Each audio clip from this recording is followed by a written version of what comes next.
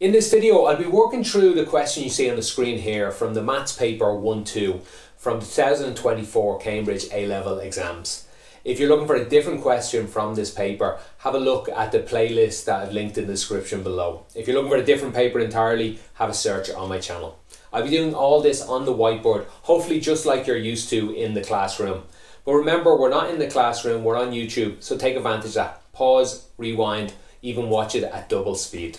If you find this video or any of my videos useful, I would greatly appreciate a like, a subscribe, a share, or even a super thanks. In question 1, we have a very common question. We have to do a binomial expansion. They give us two expressions here, 1 minus 4x to the power 6 and this one here. And they tell us the coefficient of the x squared part of this one is 12 times the coefficient of the x squared part of this one.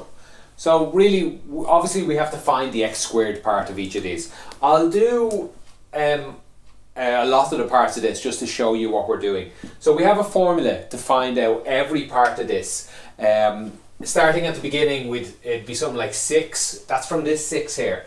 6 choose 0. And that'd be the first term, or often we'd say the 0th term. And that's one of the powers. We'll go with this one here. You can pick either one you want. We'll say 1 to the power of 6 and multiplied by minus 4x to the power of 0. So that'd be the 0th term of this. And that would leave, this would turn into a 1, so we'd have no x in that. The next one would be 6 choose 1.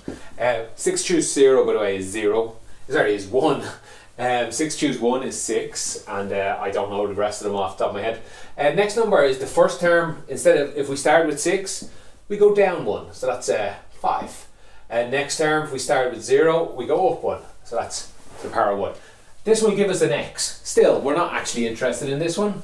It's the next one we're interested in. 6 choose 2, 1 to the power of 4 minus 4x to the power of 2. And it's okay if you skip straight to this line, as we'll do on the next one. It's okay if you just know this rule. So it's, if you want the second term, it's or the power of 2 term, because it's really the third term. It's whatever powers here, 6, choose whichever one you're looking for, in this case 2. It's the other term, the one you're not interested in, it's that to the power of 6 minus 2, or 4 in this case. And then it's the term you're interested in to the power you want. So that one to the power of 2. And we can clean this up. Let me just go to my notes here. 6 choose 2 is 15. 1 to the power of 1 is 1 to the power of 4 is 1. 4 to the power of 2, or minus 4 to the power of 2 is plus 16, and x to the power of 2 is x squared. That all cleans up to 240 x squared. Let's do the other one a little quicker. I won't do all the terms. I'll jump straight to this term.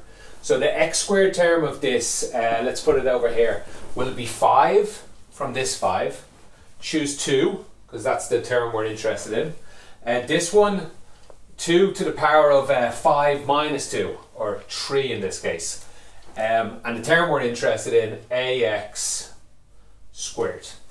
So we can do that all in one go as well. That's 5 choose 2 is 10. 2 to the power of 3 is 8. A squared is a squared. X squared is x squared. And oh yeah, clean that up. That's 80 a squared x squared. So these are the two terms we have, and then we need to remember what they told us. Let me write them both out again. 220 x squared, and I'll put in equals. This is wrong. I'll put in equals, but just for a moment, a squared x squared. They told us that this term is 12 times this term. Now lots of students put 12 here.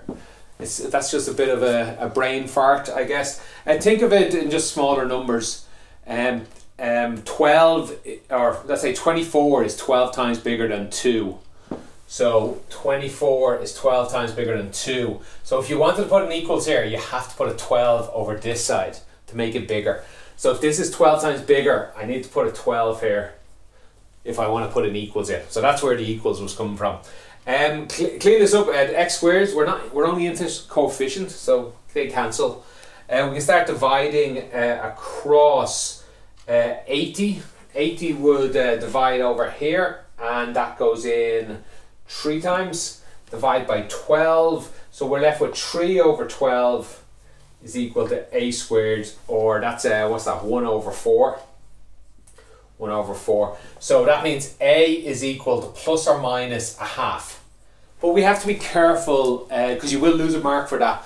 Yeah, they tell you in the question a is a positive constant. So then you have to, one more line, a is equal to a half. And that's the full marks for part 1. A very common question, so make sure you're confident to use these binomial expansion. Okay, if you have any follow-up questions, let me know. I'll do my best to get back to you. Thanks for watching and have a great day.